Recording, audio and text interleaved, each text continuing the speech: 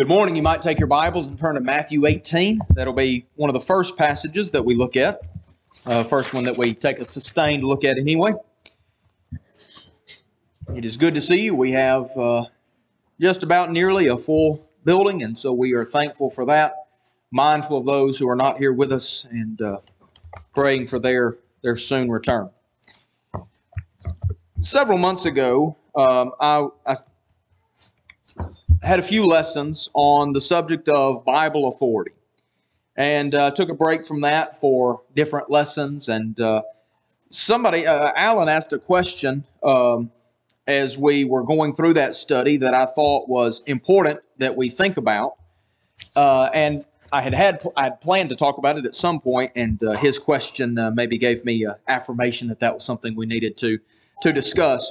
And I want to think about for a little while this morning the individual and the church, and making distinctions between how we apply the principles of Bible authority to whether or not we're talking about an individual or talking about a local congregation.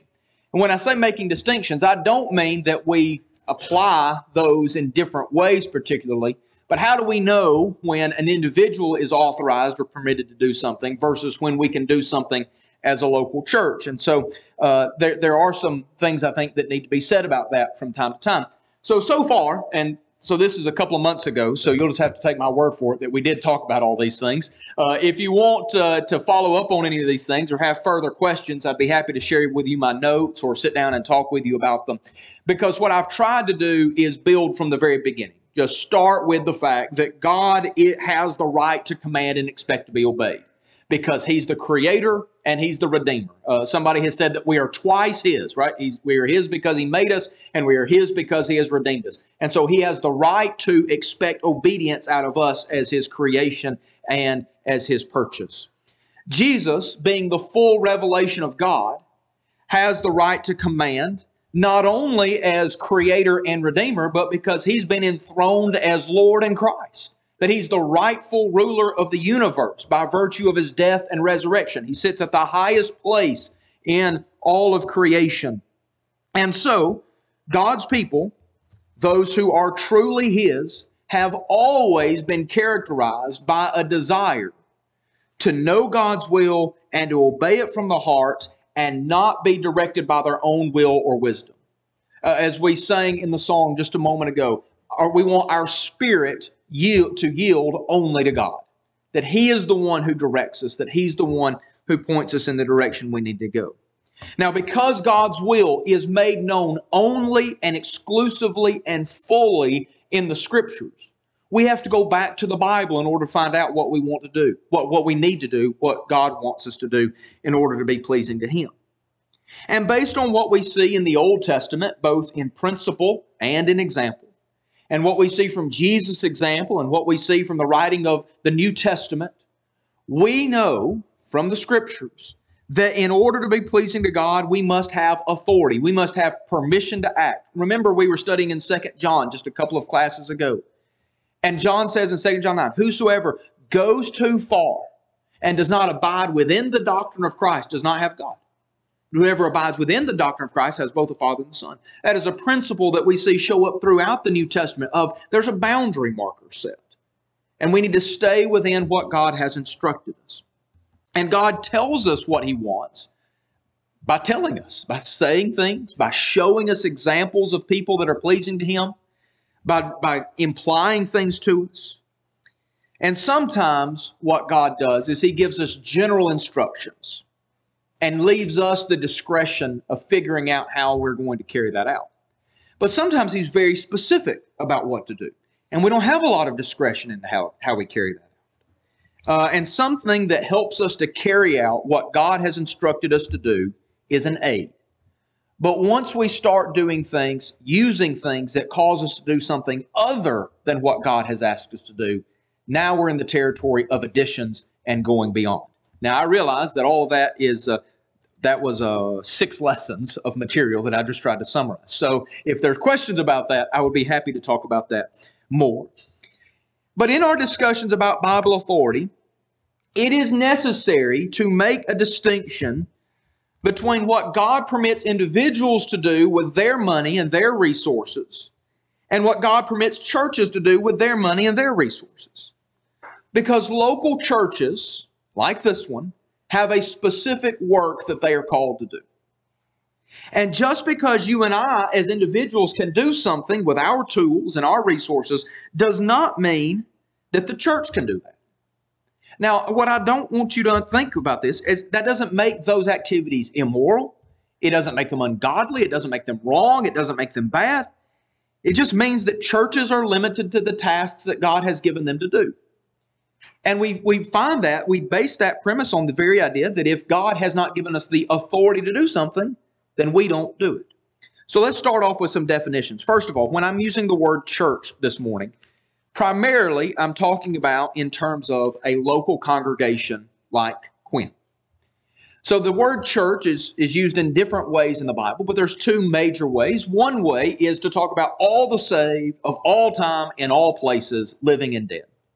So remember in Ephesians 1 when Paul writes and says that God put all things under Jesus' feet and gave him his head over all things to the church, which is his body, the fullness of him that fills all in all.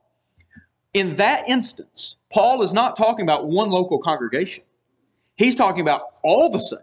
Jesus is the head of the church, his body. All the people who have ever lived, who have been in a right relationship with God through the blood of Christ. That's the church. That's the body of Christ. But there are other ways, the other primary way in which the word church is used in the New Testament is to talk about a local congregation. So think about Romans 16, verse 16. He says, the churches of Christ salute you. Now, what does he mean by that? Well, he's not saying there are multiple bodies of all the saved people. That doesn't even make sense. All the saved people have to be in one body.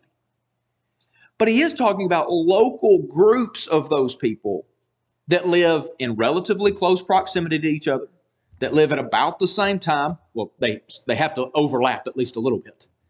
They agree to work together under, ideally, the oversight of elders.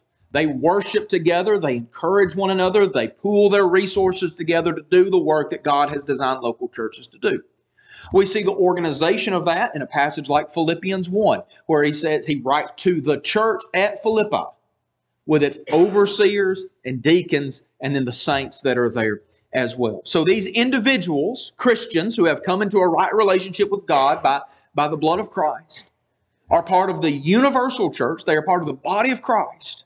And then they agree to work together in a congregation like this, or congregations that we know of throughout the world. So let's make this case first, that there is a distinction made in the Scriptures between the individual, the members of a local congregation, and then the local congregation as a whole. And that's why I've had you turn to Matthew chapter 18. Because this is not a passage about the money that a church uses or the resources that they have, but it does show us that the individual and the congregation, they're not the same thing, and they don't do things in the same way, and that there are certain things that an individual can do and must do that it's really not appropriate for the local congregation to do, at least at a given moment. So in Matthew 18 and verse 15, moreover, if thy brother shall trespass against thee, go and tell him his fault between thee and him alone. If he shall hear thee, thou hast gained thy brother. But if he will not hear thee, then take with thee one or two more, that in the mouth of two or three witnesses every word may be established. And if he neglect to hear them, tell it unto the church. But if he neglect to hear the church, let him be unto thee as a heathen and a tax collector, a heathen and a publican. All right, so notice that there is a distinction here between an individual, a few members of a local church, and then the church as a whole. Now, why is that important? Because if we don't appreciate the distinction between individuals and local churches, we won't apply Matthew 18 correctly. Right? If we immediately say, well, anything that a local church, anything an individual can do, a local church can do. Well, then we jump right to the very last step of this process instead of starting at the beginning of this process. Now, my point here is only to say this, that we have to be able to discern between what God tells individuals to do and what God tells local churches to do, even when we're looking at passages like things that regard church discipline. So this is not just about money, and it's not just about the works that churches can do. There's a lot in the scriptures that depends on us being able to discern between what individuals are supposed to be doing and what local churches are supposed to be doing. And let me make the case to you now that the vast majority of things that God has asked us to do, He's asked us to do on an individual level, right? Loving our wives, raising our children, working our jobs, paying our taxes. Right? Those are things He's called us to do on an individual level before we ever think about the work we're doing in a collective way.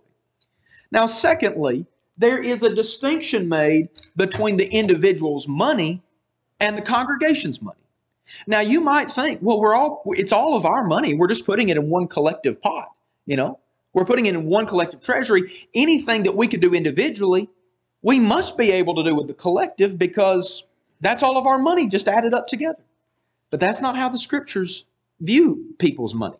Look over in Acts 5, and this is a markedly negative example, of course. This is the case of Ananias and Sapphira.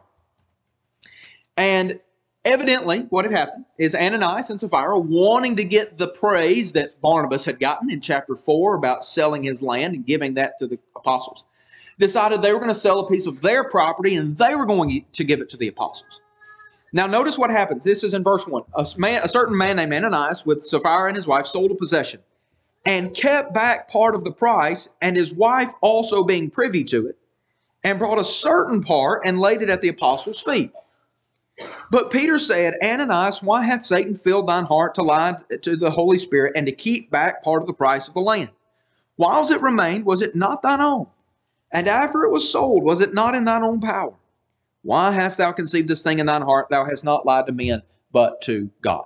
All right, so Ananias sells the property. It looks to me like he had said, all the proceeds from this land sale I'm going to give to the apostles. I'm going to lay at the apostles' feet. But then when the time actually came, he laid a certain part of it, but left the impression that this was all of it. Now, here's where I want to key in verse 4. While it remained, was it not your own? And after it was sold, was it not in thine own power? All right. While it was Ananias and Sapphira's, they had control over what happened to that money. They had decision-making authority over that money. But once it was entrusted, once it was committed to the Lord, now there's different rules that apply. Now, we don't see all those different rules as they're applied here, but I want you to see the distinction that's being made. While you had it, it was yours. Then it wasn't yours once you dedicated it, once you entrusted it to the Lord. Look over in 1 Corinthians chapter 16, and maybe we can add to this. 1 Corinthians chapter 16. In verse 1, Paul says, now concerning the collection for the saints, notice that, concerning the collection for the saints, that'll be important later. As I have given order to the churches of Galatia, even so do ye. Upon the first day of the week, the New American Standard says, upon the first day of every week, let each one of you lay by in store as God hath prospered him, that there be no gatherings when I come. All right, so you have Paul giving instructions to the church at Corinth that each one of the members, as they work each week and as they prosper, as they make money in a given week, that they take a portion of that and they set it aside so that it can be for the collection for the saints. Now, some have suggested that all Paul is saying here is that they just put this aside in a shoebox or under the mattress or in a Ziploc bag in the freezer, right? That they take this and personally designate it as for the saints. But I think there's more to it than that, because he says, so that there are no collections when I come. If I've just got my money stored in my freezer, and then Paul comes around, there still has to be a collection made, even if I've designated that money. So it seems, from what we can tell in the text, that what they're doing is they're pooling that money together. That there's a distinction made between what you make as you prosper and then what you contribute out of that God has given you for the work of this local congregation. So first of all, there's a clear distinction throughout the scriptures between the individual and a local church. What an individual can do and what a church can do. There's a distinction made between an individual's money and the church's money. And finally, there are some works that need to be handled on an individual level so that the church can focus on the work that it really has to do. There's a distinction that's made between the work that an individual is responsible for and the work that a church is responsible for. So there was, I read at one point, there was a man who made the argument that anything that an individual is authorized to do, a local church is thereby authorized to do. Now, we could take that to some pretty outrageous places, right? We can take that in some directions that I don't think that brother wanted to go. But what I want you to see here is that in 1 Timothy chapter 5, we have a very clear example of something that an individual must do that a local church is not allowed to do, cannot do. So in 1 Timothy chapter 5 and verse 3, honor widows that are widows indeed. The word honor there, if I understand correctly, is talking about kind of a permanent support. Here is a widow who is a widow indeed, has nobody else that they can depend on. And Paul says, if a widow indeed, she has to meet certain character qualifications and has to be utterly dependent. If that's the case, then the church can bring her into the permanent care of the local congregation, can support her like we would support our own mother, like we would support our own grandmother. The church can take her as a church mother in some sense and support her out of its treasury. But if any widow have children or nephews, let them learn first to show piety at home and to requite their parents, for that is good and acceptable before God. If I die, let's hope it's a while after now, and Leo, Lennox, and Locke are productive members of society, as they ought to be, right? If it would be a shame, right, if the three of them fail to provide for Lydia and somebody else has to make provision for her, right? That would be an embarrassment. And that's what the text, here's verse 8. If any provide not for his own, especially for those of his own house, he hath denied the faith and is worse than an infidel, right? It is their responsibility first to take care of her if I'm gone. But what if there's a situation where here is a woman who has no one else to depend on, has nobody else that can take care of her? Notice this in verse 16. If any man or woman that believes have widows, let them relieve them.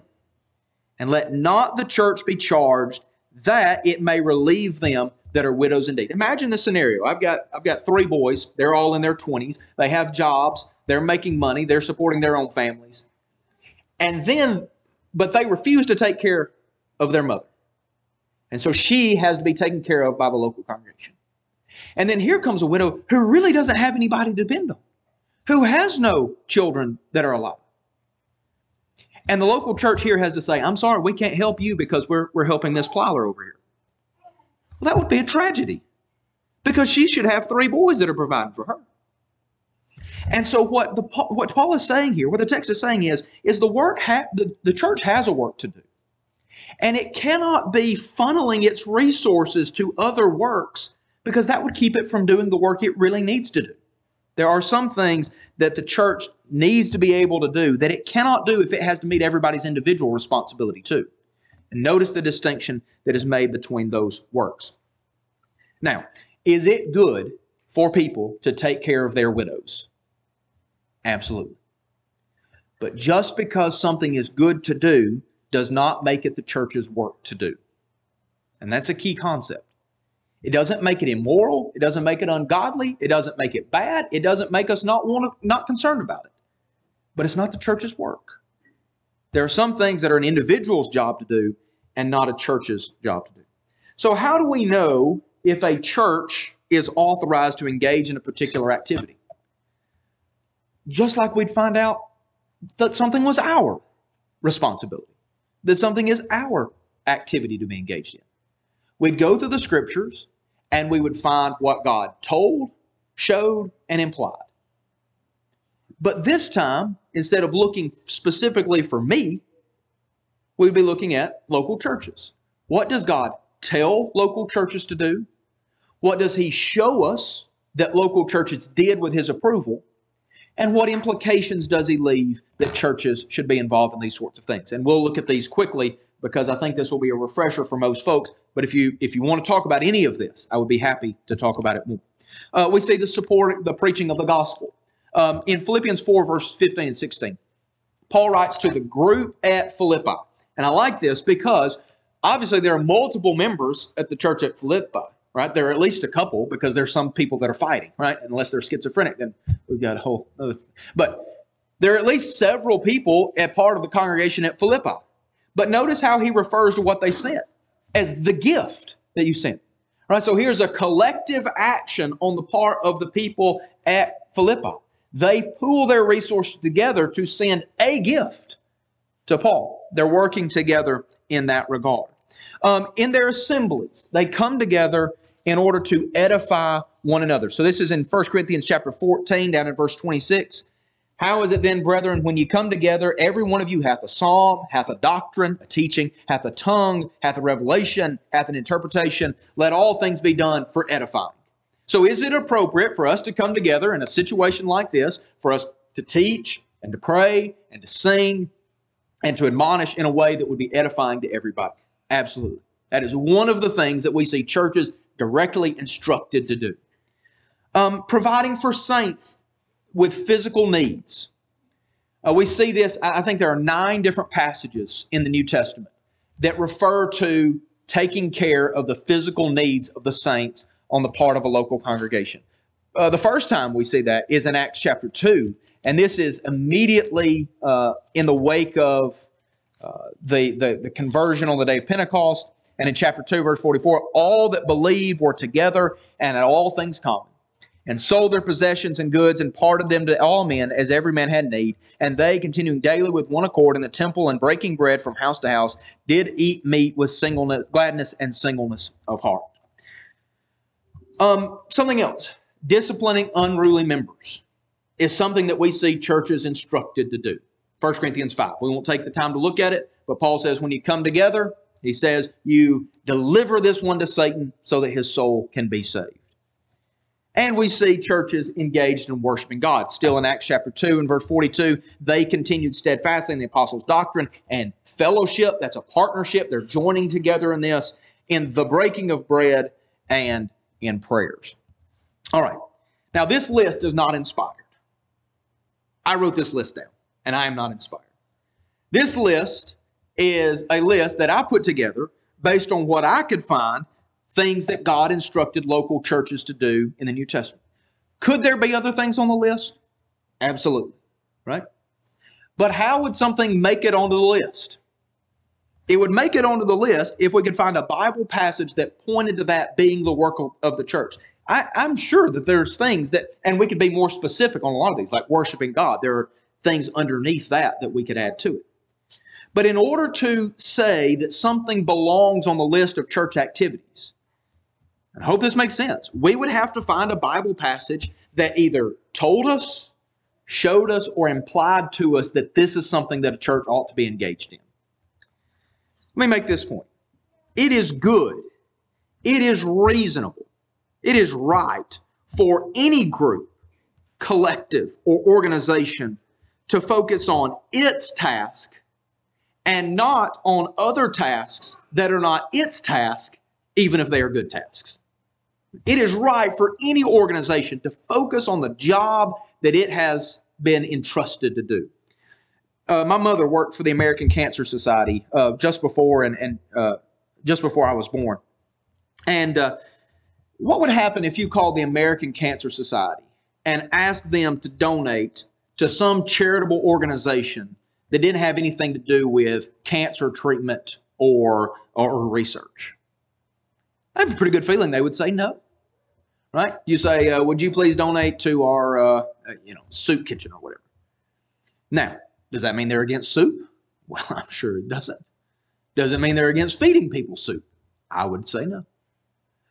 But it doesn't follow the mission that they have set for themselves. It's not why people donate money to the American Cancer Society. Right? When they do some kind of fundraiser or when they ask for donations, they are telling people, when you donate money to us, we are trying to research and treat cancer. Right? That's our job.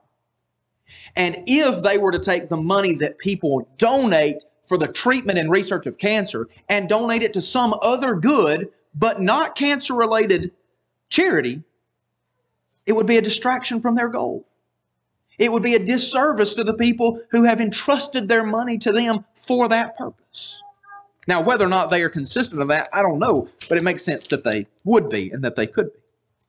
So I want you to think about some things that are conspicuously not on the list And when I say they're not on the list, I couldn't find a passage that would serve as a biblical warrant for adding it to the list. That doesn't mean there's not one. That doesn't mean I didn't miss it. But I couldn't find it. So, first of all, the social and recreational needs of the members and of the community. Now, think with me here. If there was one passage that indicated that social and recreational needs were part of the work of the church, then that would be approved, and we should direct resources towards accomplishing that, right? If there was one passage. But as far as I can tell, we do not see local churches in the New Testament being saddled with that responsibility. And in fact, as we go through, it looks to me like there's a distinction being made. So in Acts 2, verse 42, you may still be there, I don't know. They continued steadfastly in the apostles' doctrine and fellowship and the breaking of the bread, literally, and in prayers. But then look at verse 46. Continuing daily with one accord in the temple and breaking bread from house to house. So there is a fellowship, there is a sharing that they're involved in, the breaking of the bread, referencing the Lord's Supper. But then there's a breaking of bread from house to house. So it's not that social concerns are irrelevant. It's not that recreational things are illegitimate. It's just they're not associated with the work that the local church is doing together. In 1 Corinthians 11, as Paul is addressing concerns about the Lord's Supper, one of the things he says is, don't you have houses to eat and drink in? Now, his main point there is not to draw a distinction necessarily between the individual and a local congregation. But the point he makes is that when you come together here, it's for spiritual activities. And that you have places for belly-satisfying meals, right? You have places to get full. This is not that. So there's a distinction that's being made between the kinds of activities we're engaged in. What about political activism and social reform? Now, will Christians have an effect on society? For sure. Ye are the light of the world. A city that's set on a hill cannot be hid. I think about Philippians 2, verse 15, that talks about the fact as we don't complain, as we don't grumble, that we shine as lights in the middle of a crooked and perverse generation. But how is that influence done? As far as I can tell, there's no evidence from the New Testament that first century churches, with God's approval, dedicated money or resources to political activism or overturning social orders or anything like that. What about benevolence outside the body of Christ? And maybe this one surprises folks the most. I read one time, it was on a tweet or something, and it said, a church that doesn't care for the physical needs of its community has missed the point. They're making a pretty bold statement for something that I can't find any evidence that local churches engaged in the New Testament. Financial assistance to those outside of the body of Christ. There are some passages that people point to, but I think a look at the context will indicate that while individuals are given that responsibility, the local church isn't. So let's look at James 1:27. This is a passage very often that is referenced in this regard.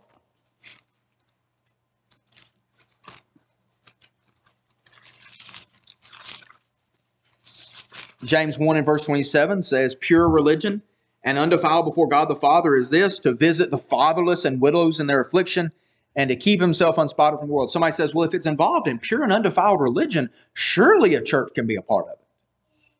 Well, first of all, we have no indication that these widows and orphans aren't necessarily part of the local congregations that James is writing to. But the other thing is, notice this, verse 26, if any man among you seem to be religious and bridleth not his tongue, but deceiveth his own heart, this man's religion is vain. What are we talking about? We're talking about local churches. It doesn't look like that to me. In verse 27, pure religion and undefiled before God the Father is this, to visit the fatherless and widows in their affliction and to keep himself or oneself unspotted from the world. This is about your job. This is your task. Another is Galatians chapter 6 and verse 10. As we have therefore opportunity, let us do good unto all men, especially those of the household of faith. And some well-meaning folks, I think, will say, look, it says we. It says us. This is a collective.